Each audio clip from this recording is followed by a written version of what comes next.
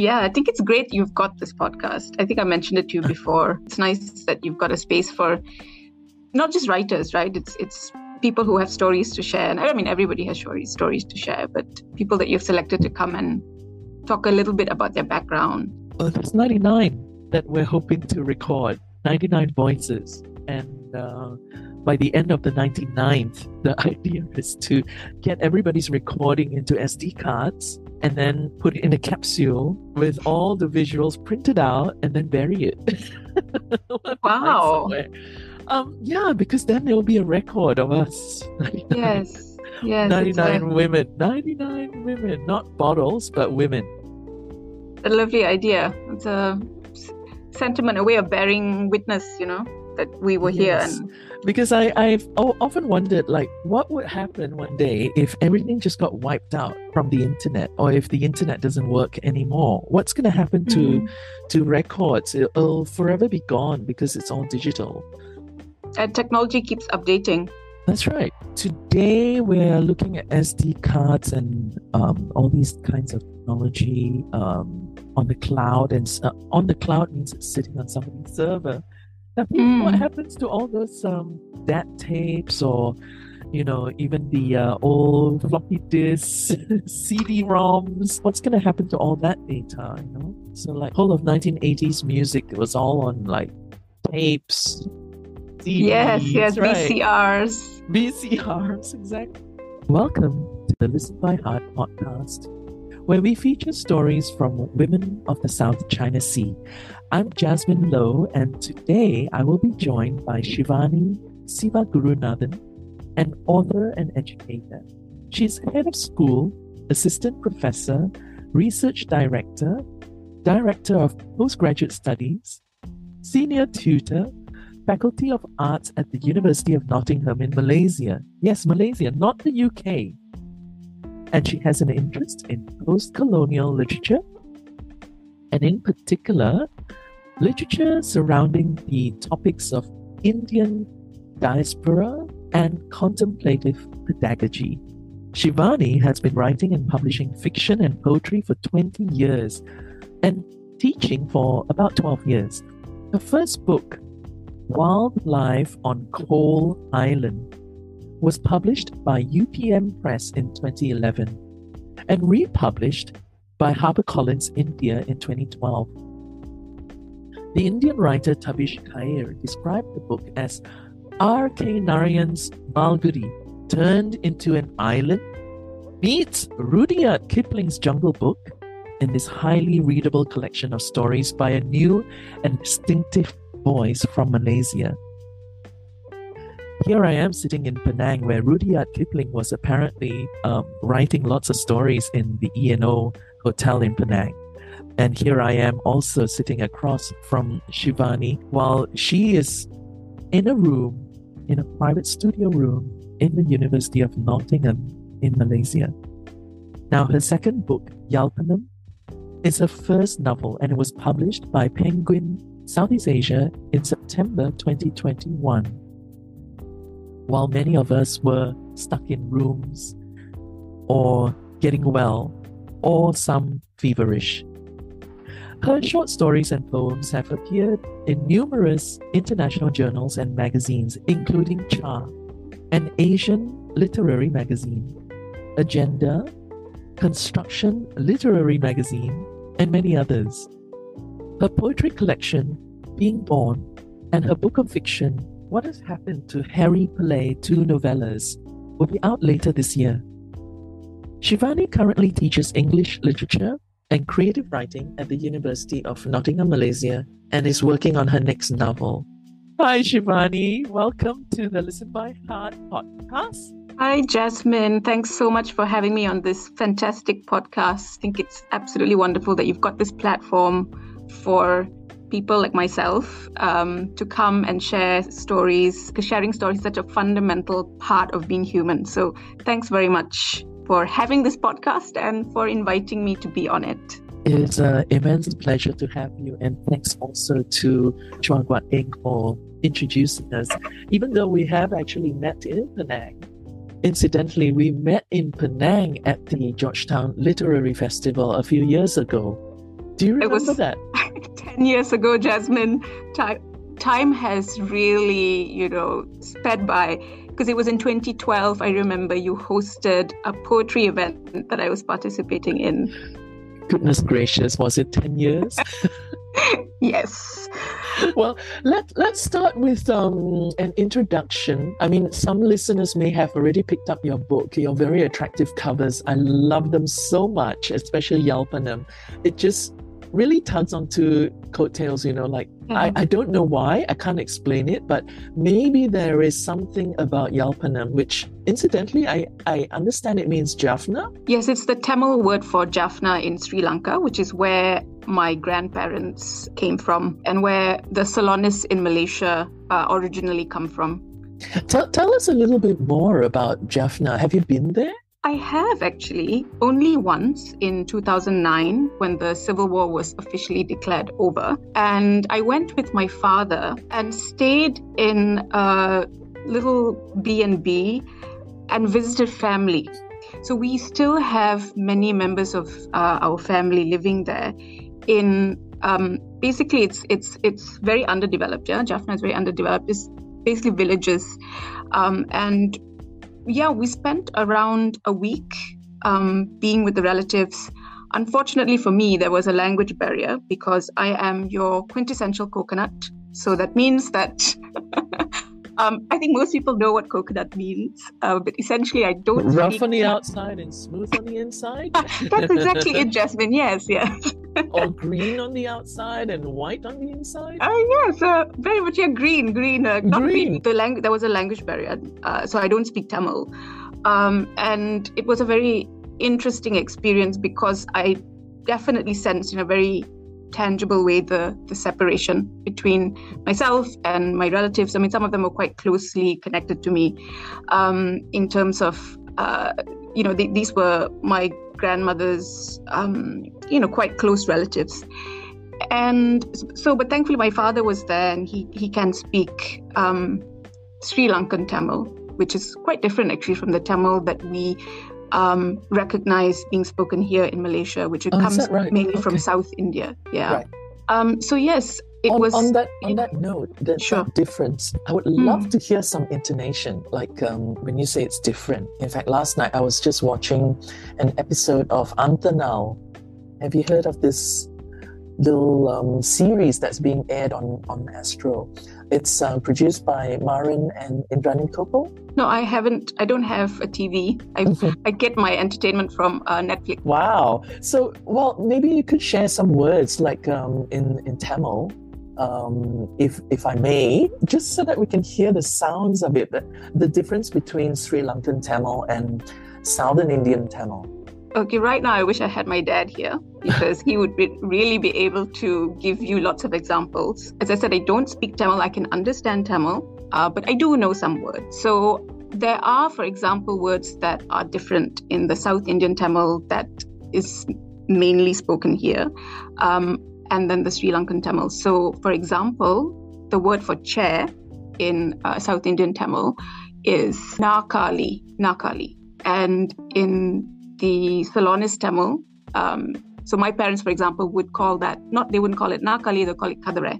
Yeah, it's very different, exactly. So the couple of things that I've picked up on in terms of the differences, one is the different words like that. I do know other examples, but right now I can't think of any.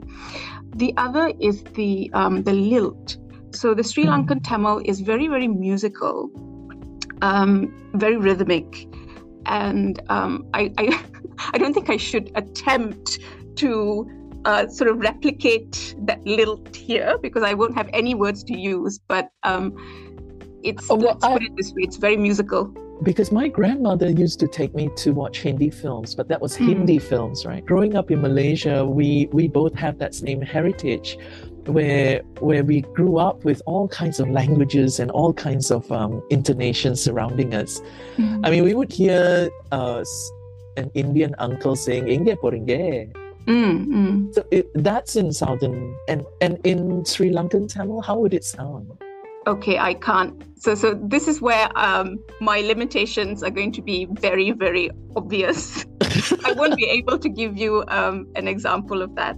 I'm putting you on the spot. I'm sorry. You are. I know.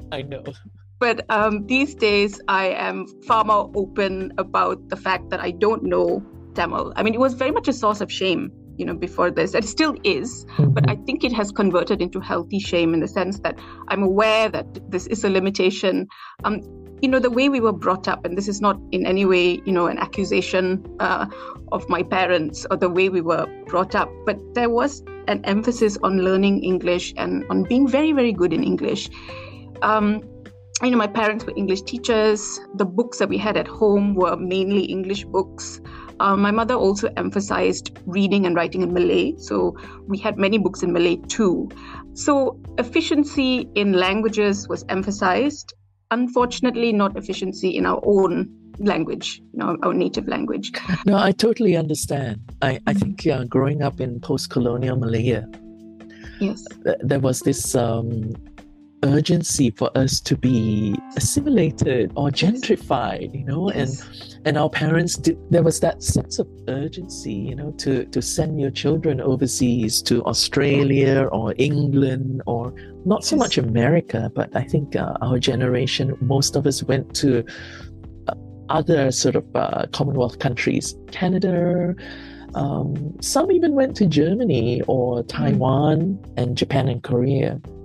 But in your case, coming from Sri Lankan heritage and visiting the town like, Yalpanam, which has inspired now your book, tell us a little bit more about your generational history, if you could. Sure.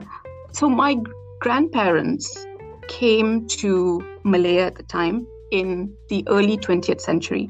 So both my grandfathers, the maternal grandfather and paternal grandfather, left Ceylon at that time and Jaffna, because they lived in Jaffna or Yalpanam, to work in Malaya. So the British needed administrators to work in their various colonies, including Malaya.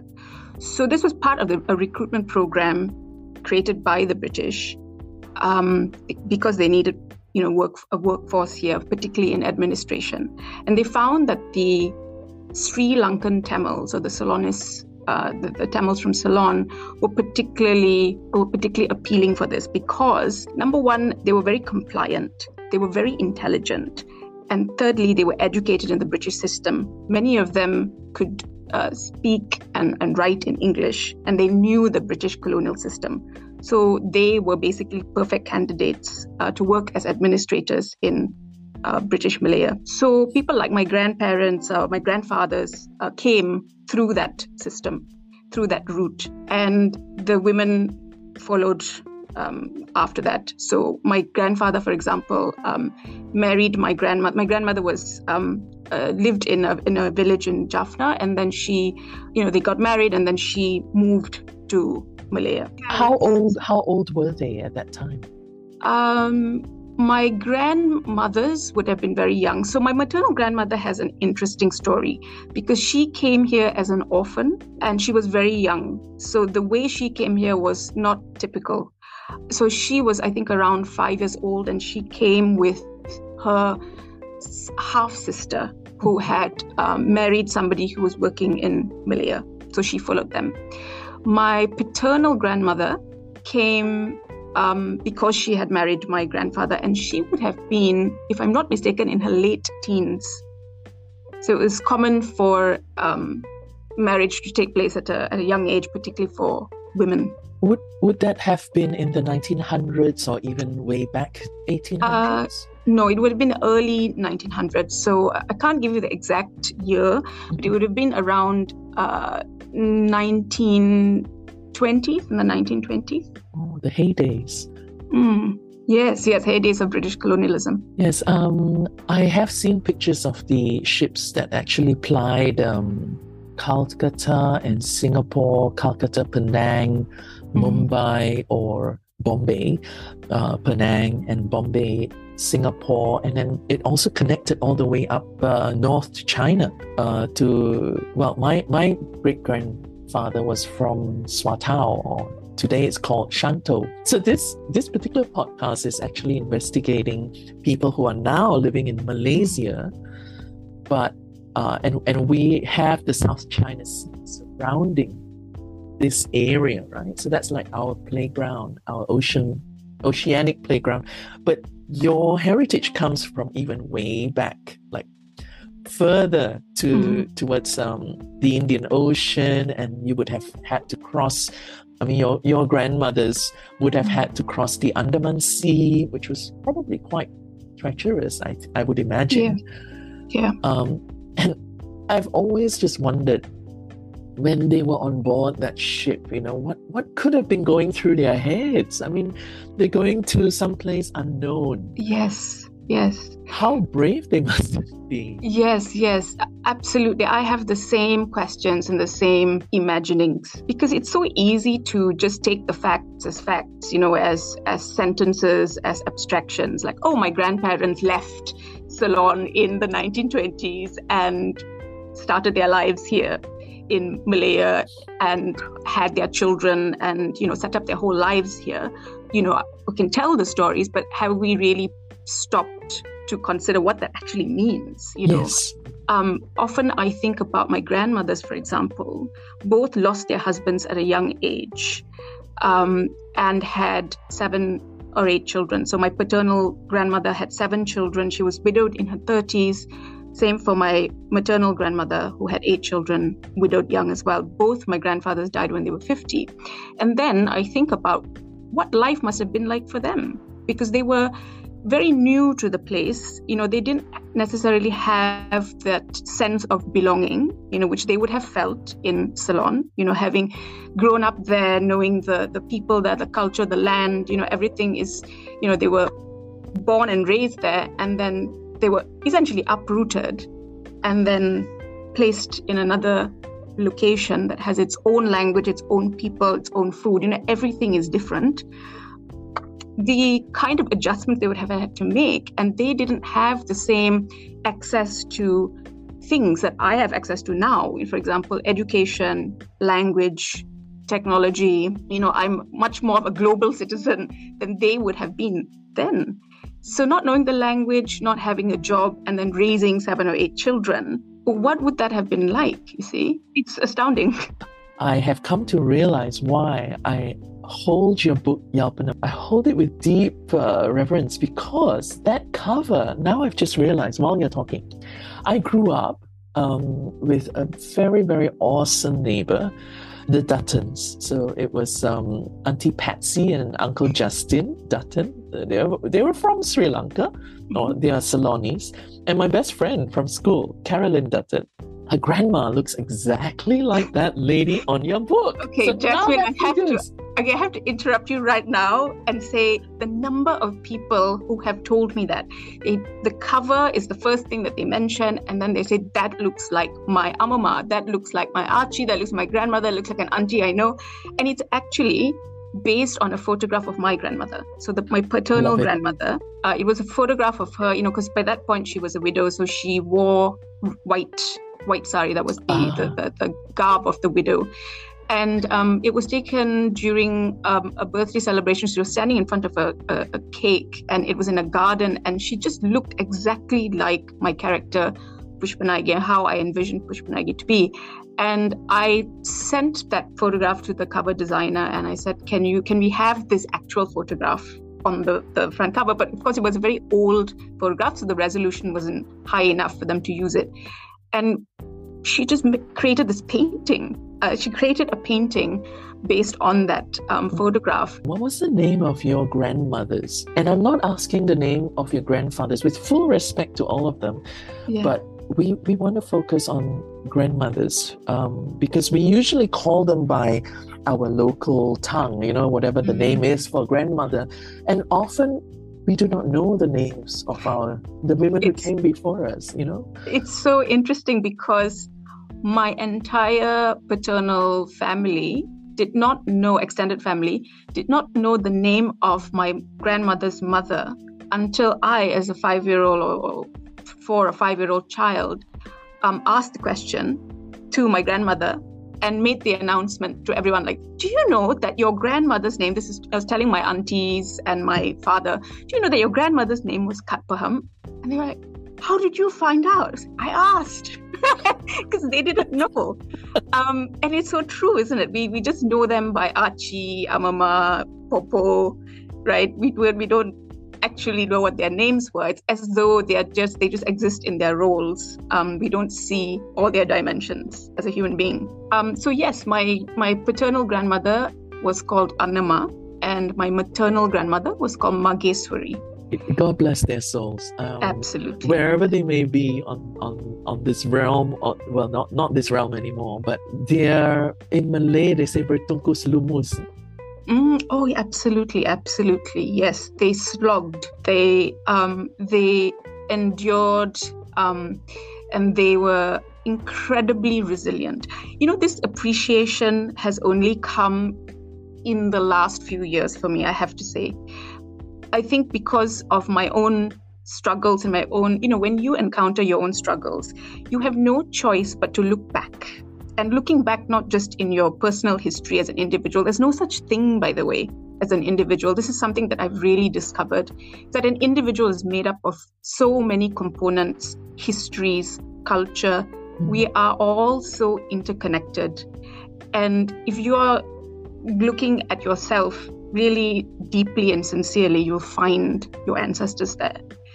And, as I began to get serious about investigating, the what I'm thinking, what I'm feeling, what I'm believing, my psychological patterns, why do some of these issues arise? Why am I having these problems? Inevitably led me back actually to my ancestors, my grandmothers, my grandfathers too, of course. But in the last year, I have been looking more closely at the lives of my grandmothers and getting more information. It's definitely a source of pain for me that I didn't talk to them as much as I would have liked to have talked to them. They're no longer alive. So my paternal grandmother passed away when I was 14, but I spent every single day of my life with her because she lived in Port Dickson, where I grew up. It was a daily ritual, and I use the word ritual not in a negative term, because sometimes that can seem like, a duty or obligation, performing this ritual, but it was a daily delight, I can say, to visit her. So every evening we would go to her house and just hang out. And so I was very, very close with her, and she used to speak to me in Tamil. So here is another mystery for you. She used to speak to me in Tamil, and I would respond in Malay because she didn't know English. So I'm still amazed that I never picked up Tamil, because they say children are like sponges, right? They can pick up languages, but I didn't. In any case, so in their lives, their stories, I'm piecing together through chats with my aunties and uncles, and also just through my own reflections, remembering what they were like when I knew them, when they were still alive, and then digging into family history and doing my own research. So it feeds into my writing. I mean, their lives feed into my life and into my writing. I hear what you mean by not being an individual, because we really are not. I mean, two people made one. Yes. and those two people were made by four. So I suppose we are really a combination of many. Your school days, did you grow up in Kuala Lumpur or another town?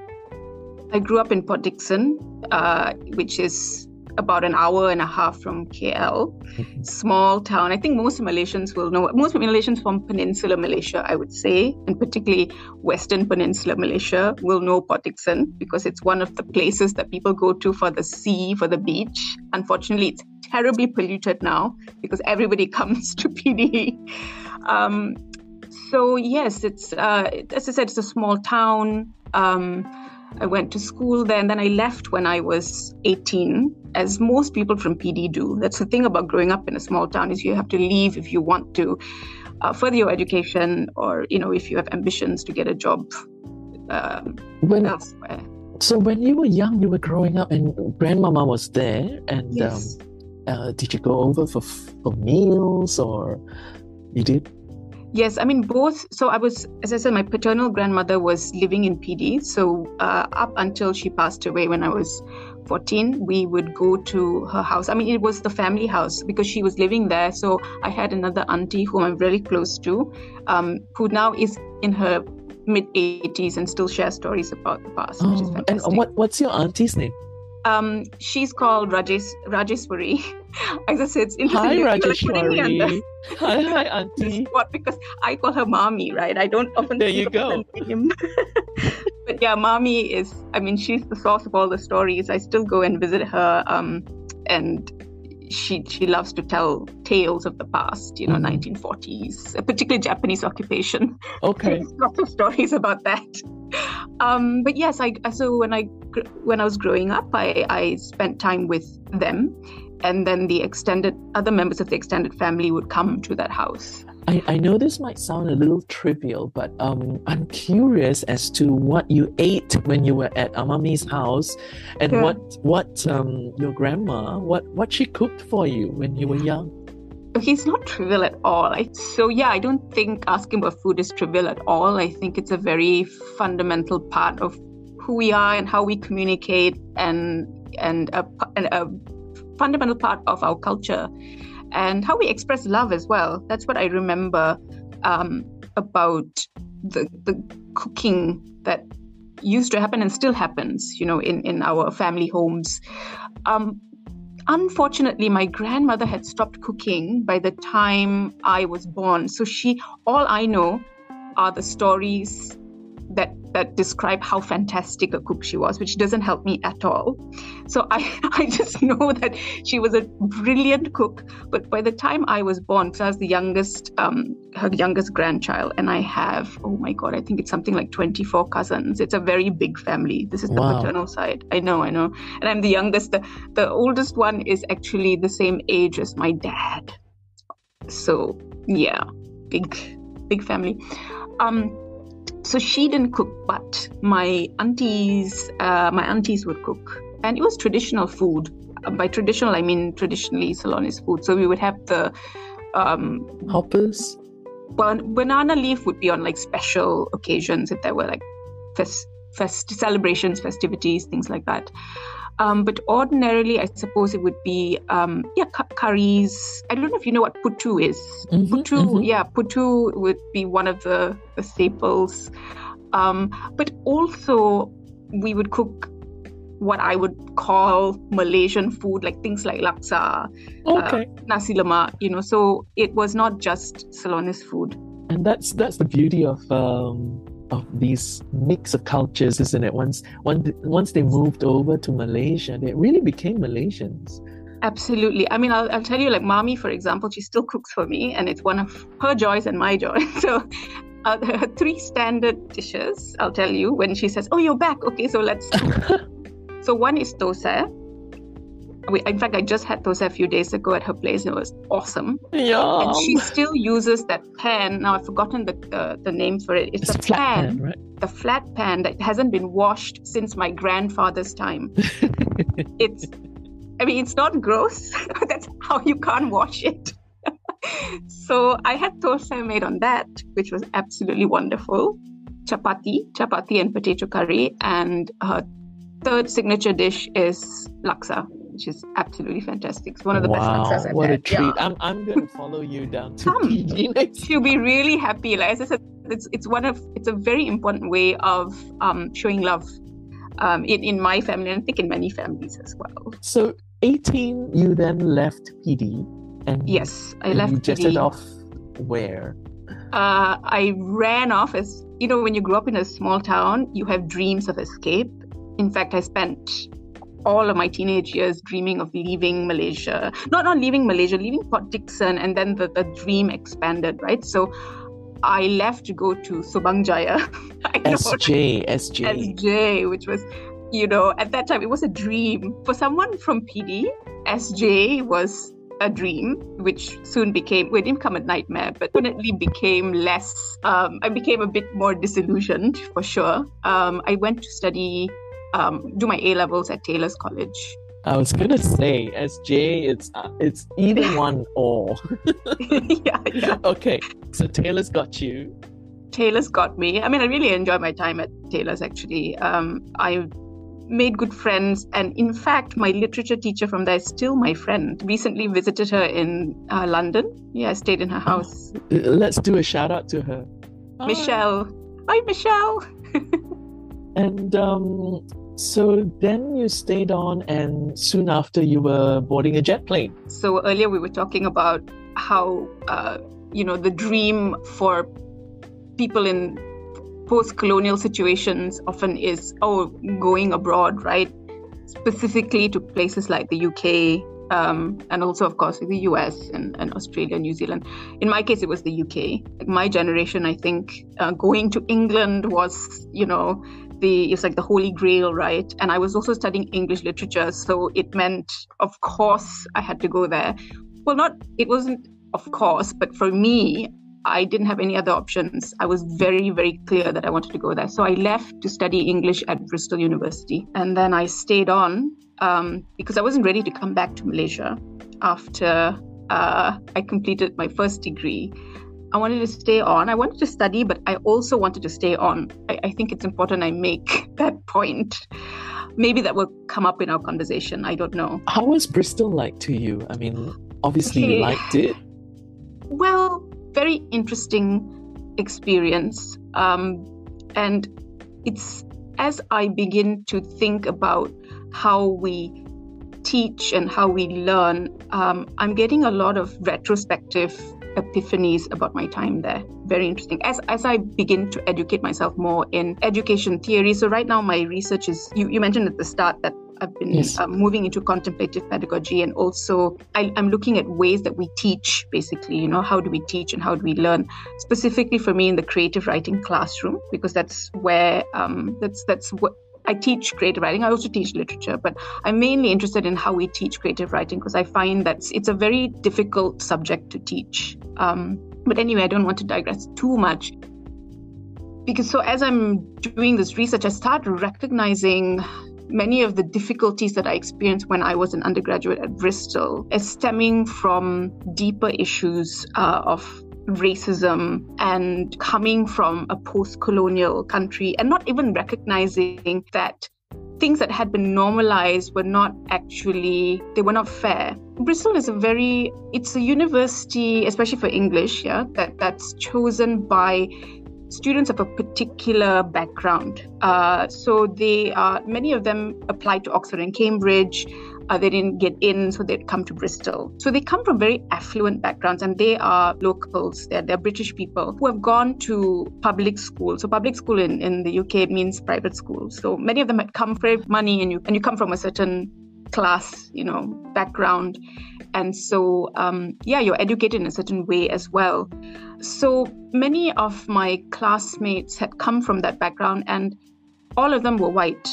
So I was one of 5 Asians who, in a cohort of just over 100, and I felt my difference. And I even remember in one of and I thought that was something wrong with me because, I was different and I had to assimilate. I was different, and so I had to become like what they wanted me to become. I had to become white, essentially, And I remember in one of my classes as well, one of my lecturers who I absolutely loved, I loved his classes, but I still remember at that time this question that he asked made me feel uncomfortable, but I was too afraid to say anything. And the question was, would you prefer, I think it was about getting a visiting writer to come to our department, and he jokingly asked that, do you want a writer who's actually good or one of those token ethnic writers to come? The question itself was set up in a way to dismiss where I stood, where I come from. So I found that also many of the teaching strategies weren't inclusive. So I couldn't find myself in my education. I couldn't find myself in what I was reading. Granted, many of the texts were texts that were distanced from me in terms of time and space, but I think a good education should allow for students to still find themselves in Shakespeare and in Chaucer. And I just felt that the education actually disconnected me further from what I was reading. I always find that, for example, when I'm in Australia, I'm considered a CALD, person of culturally and linguistic difference. a person who is culturally and linguistically different, which I find really quite funny, because aren't we all? Yes. Yeah, well, yes. What's the norm, you see? Different from Exactly. what? Yes. Different from what, yes. So that's why the norm is Caucasian white, Yes. male. Yes. And hence the reason for this podcast. So I really thank you for speaking out on that experience, Shivani, because it must have bugged you for a while, and it must have also at the same time propelled you towards where you are today. Absolutely, absolutely. So one wonderful thing that happened during that time was a course that was offered in year 2, which was called post-colonial literature. So I tell you, when I started that course, it was like a breath of fresh air, and I thought something is happening. I mean, they weren't covering Malaysian texts, but it didn't matter. It was texts written by people who were from all around, the world. So African texts, Caribbean texts, broadly Asian texts. And suddenly I felt like, I can see myself here, and these are stories that I recognize, even though it's coming from a place in Africa. It doesn't matter. I can see myself here. So that basically inspired me. It gave me new energy. And I actually wrote my final year dissertation on 2 Nigerian authors. And then I went on to do an MA in colonial and post-colonial literature at Warwick. And the whole environment changed when I went there. I found there was a lot more diversity, but maybe it was because I was at a center for translation and comparative cultural studies. So I was meeting people from various parts of the world, mainly the West Indies. So it was the MA was fantastic, and so fantastic that I stayed on to do my PhD in comparative literature. What was the title of your PhD in full? Coolie Cartography, Crossing Frontiers Through Coolitude. You can see the poet in me was trying to come through all the alliteration.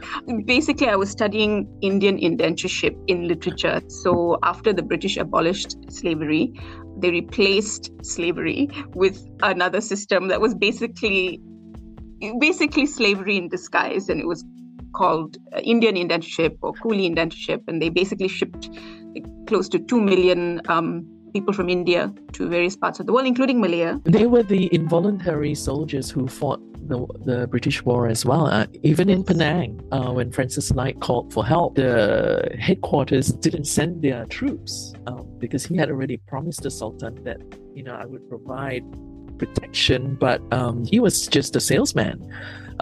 He didn't get HQ to approve and sign, and it was actually the Indian soldiers from Bombay or Calcutta or Goa that came to his rescue here in Penang when Penang got invaded by, I think it was the Siams. It's quite interesting because even in Australian history, there's a lot of stories about how the soldiers were made up of Aboriginal Australians and Chinese Australians, or Australians of different color.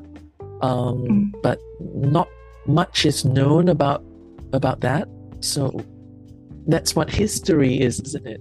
Absolutely. And I think that's why it's so important to unearth stories, because his story, it's a story. So there are perspectives, there's so many versions that need to be told, because history is not just one thing that happened once in one way. It's histories, really. And many voices have been suppressed, and people have talked for other people, on behalf of other people. And it's really important for people, especially people who have been subjugated for a long time, to speak, to reclaim, to reclaim the power of their voice. That's why I say this podcast is important, important, even if 5 people listen to it, it's being disseminated in some way. And there's a power in just speaking and in being heard. I think it is definitely time for the tokenism of our voices to be united, but not as individuals, but as a collective. Absolutely. Can you give us a little bit more description as to the types of foods that Amami makes for you, and also your grandma? Just more detail. What's in it? What's in it, No, I have spices? gosh. I have to put on my Nigella Lawson cap and describe food in a way that's really appealing. I don't think I can do that, but I can try to recall some of the food that has been cooked for me over the last few years. Not few years, but decades. So, but as I said, paternal grandmother didn't cook for me because she wasn't well. By the time I was born, she was bedridden at a certain point. So that's why she couldn't move around very much. So my maternal grandmother cooked a lot of food. As I said, putu was one of them. What is putu? Okay, you're asking me. So I have to also, the other thing that I'm confessing, apart from being a coconut, is that I am not a good traditional cook. So I cook just, one pot things. Okay. And so if you ask me what goes into things, this is when I would say my sister would be the better person to ask, or my mum. In fact, my mother has been urging me to take cooking lessons, and maybe I should. So it's made of flour primarily, but there's a particular way of cooking it. And there is also a device that's used to make the putu. So it's like this, like a tube, like a long wooden tube. But I don't think people use that anymore, actually, because my mother makes it without that, and she just steams it. So it's steamed. It's like you could say it's a replacement for rice. So it's mainly made of atta flour. And then they put coconut on top at the end. That's optional. And people eat that with either banana, so it can be a sweet thing. So you can have that with banana or sometimes with brown sugar. But I don't really like that. I tend to eat that eat it with potatoes. So that's one of the staple dishes, not staples, but it's one of the dishes that my mum will make, for example, on Fridays. Because Fridays we are vegetarian. That's the Hindu custom, which is followed in our house. So she'll make putu with fried potatoes. So that's one sort of dish that we all like, and that's also traditional. The others would be things like dal, dal parapu. So it's lentils, right? The other is sambar. So that's a very South Indian / Ceylonese dish. And it's sort of watery. It's lentil, but it's watery, and it's got lots of vegetables in it. And I believe that sometimes people put in meat, but we don't. So it's just a range of vegetables like carrots and cauliflower, aubergine. And sambar is not sambal. Not sambal. In fact, it has no resemblance to sambal at all. Right. Because it's quite watery, soupy.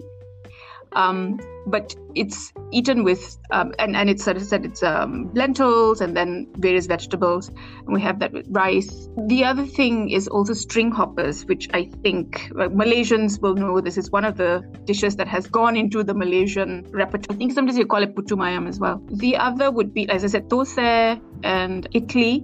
Do you know idli? Mm-hmm.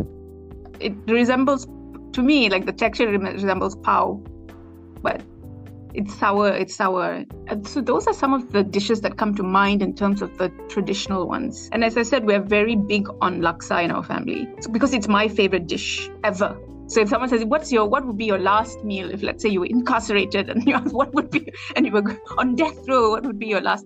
Yes, it would be laksa. Yeah, I know there are different types of laksa. I'm aware that if you say laksa, I'll be like, which kind of laksa? The one made in my house is the one. Yeah, and also this is definitely putting me on the spot, Jasmine. Nobody's asked me to talk about food. I mean, I love food, but I'm definitely not a person to go to for like recipes or, to describe. I'm not a foodie in that sense. But you know what you love. I do. Yes, absolutely. Any other joys in your life besides food and family? Food, family, well, nature, really. I mean, nature, I say that, I know it's a vast generalization, but I love being in nature. I love walking in nature when I can. And I just love spending time like with my feet, on the ground and smelling the soil and watching the wildlife around me. So I grew up in Port Dickson in that sort of environment. In fact, that inspired my first book, because my first book is called Wildlife on Coal Island, and it's basically it's a collection of short stories, and each story features some kind of element from nature, so either a bird or a tree or something. And I didn't plan it out that way, so it wasn't like contrived in that sense. I didn't conceptualize it, but it just sort of appeared. But it's sort of inevitable, I think, because I always was very much connected with the natural world around me. Because growing up in PD in the 80s, it was still quite jungly, especially where we were living. So we'd have things like, we'd have like pythons. We still do, by the way, cobras, pythons, like hanging around close by.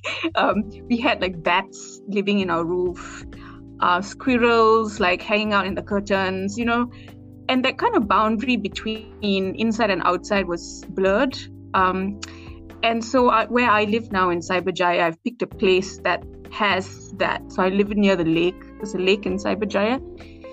You must come visit me one day, Jasmine. We go for walks there. I have monkeys. Not I have monkeys, but there are monkeys that are living, just opposite me. So I like to sit on the balcony and just kind of watch. Shivani, if I were to bump into you, let's say in the UK or somewhere outside of Malaysia, how would you, and I don't know you, right? How would you introduce yourself? And I don't know you at all? Yes. Okay. I am Shivani Sivagurunathan, and I am a writer and teacher from Malaysia. Does that satisfy? I mean, I could go on, but I think in terms of like a basic introduction, that's how I see, in a nutshell, my primary identity. Do you have books that you're working on, and what's coming up next? What's in the horizon? Okay, so it has been a busy couple of years for me, and I have 2 books coming out this year. One is, as you mentioned in your very generous introduction earlier, one is a collection of poems called Being Born, and that should be out in a couple of months. And my book of fiction is also coming out around the same time. What Has Happened to Harry Pillay, 2 novellas. That's the book of fiction. And I am also working on a novel. So currently what I'm doing is You've got three things in the oven. Collection of poems. It's not poems that I just wrote in the last, few months. So I have been writing poetry for a long time. I have 2 books coming out. I have a collection of poems that's going to be out in a couple of months. And then I also have a book of fiction, 2 novellas, What Has Happened to Harry Pillay. And the poems were written over 20 years. So it's not just stuff that I've written now. Although during lockdown, I started writing poetry every day. And I will be reading some poems today from that. Maybe just before reading the poems, I'll talk more about what I had in mind when I was writing those poems. So it wasn't as if I just wrote everything in the last few months. And the book of fiction, one novella was written actually a while ago, a number of years ago, but I reworked it now, like this year. And then I wrote a new novella to go with that. And the current novel I'm working on is really in the very, very initial stages. So it's where I'm doing research at the moment, and then just kind of trying things out. And so I'm not sure when that's even going to be ready. It could take 1 year, it could take 10 years. I really have no idea. I understand books is also something that runs in a family. And you've got 2 school teachers as parents. But what about your siblings? Are they also in the industry? It's interesting that you ask. My sister is, she actually is the CEO of an educational agency called Maybachs. That's her day job. So they're responsible for advising Malaysians who want to study in the UK. So still in the education line in some way. But her side job is actually as a literary agent. So years ago, I told her, I think you would be a very good agent because she has the skills. She's very good with, getting things done, talking to people. And she also loves books, so she reads a lot. In fact, both of us always have some books, that we're reading, not the same books, but we'll always have some book that we're reading, on the go, right? Sometimes we'll recommend books to each other, things like that. So she and her friend started up a literary agency. It's called Sivagurunathan and Chua Literary Agency, or SCLA. Roz, who is my agent, so I signed with them, obviously. I didn't sign with my sister because probably not a good idea to work with family. And Roz is based in Penang and my sister is based in KL. So that it is very much in the family in that sense. I think it's really awesome. I mean, your parents must be so proud of you. I'm sure they've also bought like a couple of copies to give to friends. Yes, they have. They are very, very supportive. I mean, they come when they can. They come for my events. I had an event in PD, for example, last year, and it was really nice to have them there. And if there are things in KL, I mean, these days, not so much because they don't really like to travel very much. But in the earlier days, they used to come for my whatever. If I was doing like a launch or whatever, they would come. Yeah. Do you have a website? I do. Yes. What is it? It's my name actually, ShivaniSivagurunathan.com. Okay, that's easy peasy. And how can people contact you? They can contact me. Should I give my email address? It's up to you. Actually, I'm on Instagram and I'm also on Facebook, and both are.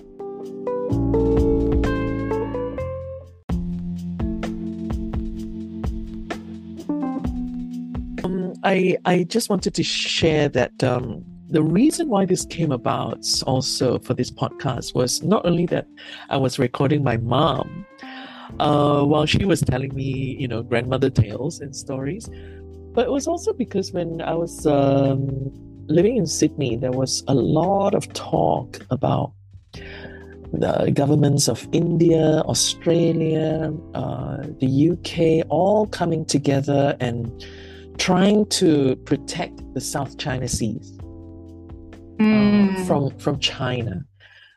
And they're threatening war. Mm-hmm. And of course, there's billions of dollars of gases and natural resources there. Yes.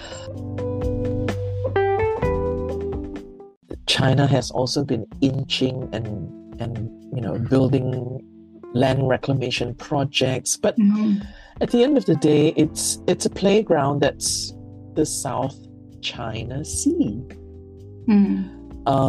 which shares its borders with probably 11 to 12 or maybe more countries. Malaysia being one of them. Yeah. So that was the reason why we wanted, to interview and speak to these 99 women. Who basically are women whose heritage or even whose homes on the shores of these countries where the South China Sea touches.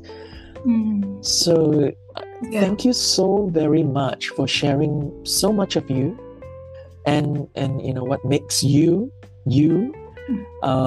for sharing so much detail into the richness of what's in your books.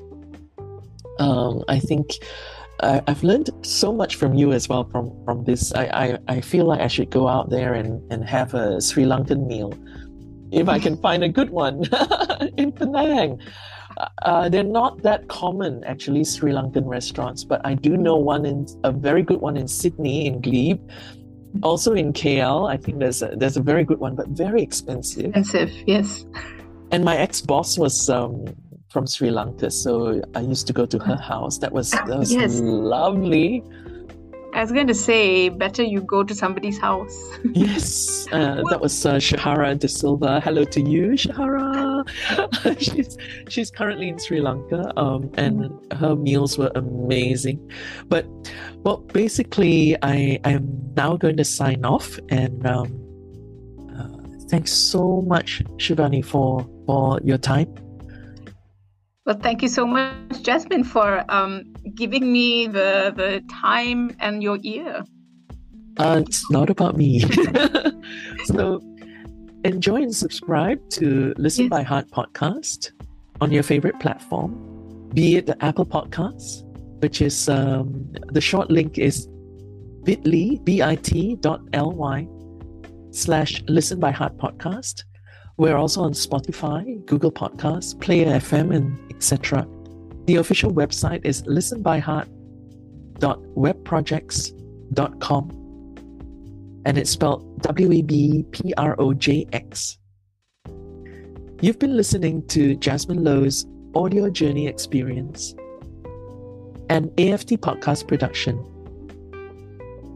Subscribe to the podcast on your preferred platform, and if you'd like to encourage us on, find out how you can support the production by visiting our website. It's https://listenbyheart.webprojects.com. Listen by Heart Podcast is an audio project that sets out to record and archive stories from women of the South China Sea, an area of much interest lately. As we document and record all of these stories, we will also be digitizing and creating an online presence for women of Southeast Asian heritage and honoring the women who came before them. Our mission is to serve as the sentinels of the South China Sea, keeping our region at peace. Thank you.